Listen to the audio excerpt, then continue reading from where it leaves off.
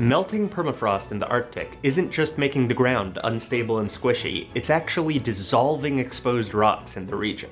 Sulfide minerals in the ice form sulfuric acid as the ice melts, creating an acid bath that speeds erosion. It's just one more consequence of a process that threatens to release 1.4 trillion tons of carbon into the atmosphere as the ice melts. Further south, the tranquil beaches of Greece are an ideal location for a summer fling, especially if you're a hungry web-slinging spider. Residents of Atoliko, an island village in western Greece, recently woke up to see their local beaches overtaken by a mass of spiderwebs. Apparently, the mass was a spider orgy, one that happens every summer. Meanwhile, astronomers hunting exoplanets recently discovered a real-life planet Vulcan.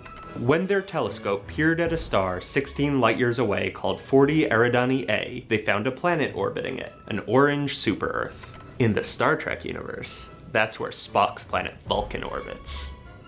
That's this week's Strange News Snapshot. I'm Rafi Lester with Live Science. Not strange enough for you? Check out more strange news here and at livescience.com.